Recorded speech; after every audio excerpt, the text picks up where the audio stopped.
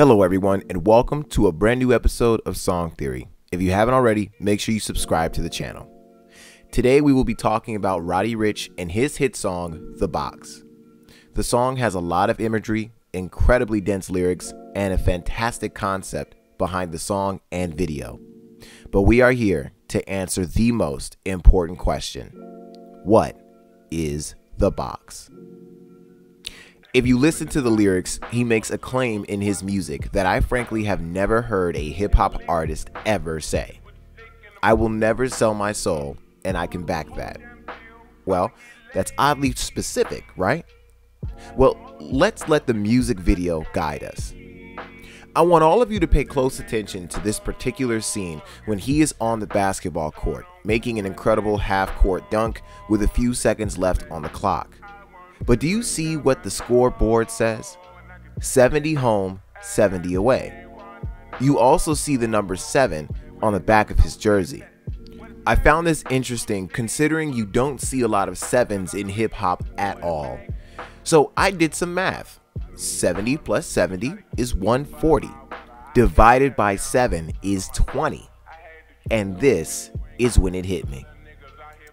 Roddy Ricch was extremely saddened by the death of XXXTentacion, as we all were, but he did something few did the day he died. Roddy wrote a song called Die Young in honor of X the night he died, according to an interview he did with Genius. X had died that day. It was the night he passed away.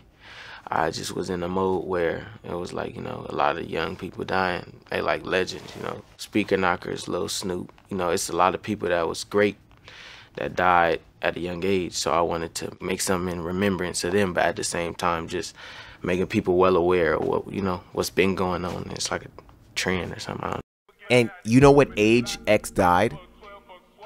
He died at the age of 20. Roddy Ricch says he would never sell his soul, has all these 7s everywhere, and is giving us a clue concerning X's death. Alright, so here we go. I believe the box in Roddy Ricch's song, The Box, represents his protection from Satan and the music industry as a whole. Now, if you remember my video asking did XXXTentacion sell his soul, I'll put a link of that in the description and above in the iCard. You remember the signs X gave us that he did, and how the music industry played a huge part in his decision. Now, I know oftentimes people listen to these theories and think, oh, here we go again, Satan and God. But you all have to understand, these rappers, these artists are giving us clues to what's going on. Whether it's metaphorical or literal, all the 7s that we see, all of the signs that they're giving, they're telling us what to think, not the other way around. So let's think about this further. Roddy Ricch was extremely distraught by the death of X. And now in his new music video, The Box, he is proclaiming to the world that he will not make the same mistakes that X and many other musicians and artists made. Now, as I was writing this theory, I wanted to make sure I could back it up even further with more evidence. I had to keep thinking and keep digging. And so finally, I remembered something. Roddy Ricch said that he could back that in his line about not selling his soul, right? Well, he did back that. Roddy Ricch, as of the making of this video, has signed to a music label called Cobalt, a record label that allowed him to have full administration of his catalog, publishing, creative services, and all future works. What does that all mean? It means he never had to sign the devil's contract. I can take you guys down a long list of artists and musicians over the decades that have signed music contracts that they regretted. In fact, I'll put in the description below or in the iCard above a video that I made about Meg Thee Stallion and how she regretted the contract she made with her record label. People make the assumption that everybody is understanding what they're signing and everybody knows exactly what they're getting, but that's just not the truth. When it comes to music contracts and record labels, you have to understand a very important aspect of all of that. you are selling the rights to your creative brand. It is not your brand anymore. It is the brand of the record label. Your face, your name, everything you do and say is under the record label. Now, of course, everybody has their own opinion about that, but at the end of the day, the person that sat down and signed the contract, it's on them. For the rest of their life, as long as they're in that contract, they can never say that they were forced or had a gun to their head when they signed it. That's why anytime you listen to somebody who's really leery about the music industry, they often talk about signing on the dotted line or signing in blood. Because many people have referenced the music industry to be like a contract with Satan. Almost like you're signing the contract to sell your own soul. This is something that people have been talking about for generations. And it's something that I think Roddy Ricch successfully avoided. Now, mind you, not many young artists like Roddy Ricch are able to avoid the pitfalls of a record label who controls everything around you. I think many people like X and other artists went through the same thing. And they go through an identity crisis because they're unable to pull themselves away from the record label, the name, the face, and they are so stuck in this place where they can't leave that they begin to act out. From the outside looking in, anybody who wants to be in the music industry and make all of that money, they sometimes don't see all the inner workings to the music industry. I have had the privilege of talking to people who have been in the midst of that, and I can tell you from their experience, it is not something you want to get mixed up in if you don't have experience. And it is very sad that a lot of artists, including X, have been captured by the lure of money, fame, and power that they sell their souls, their literal selves, to the record label.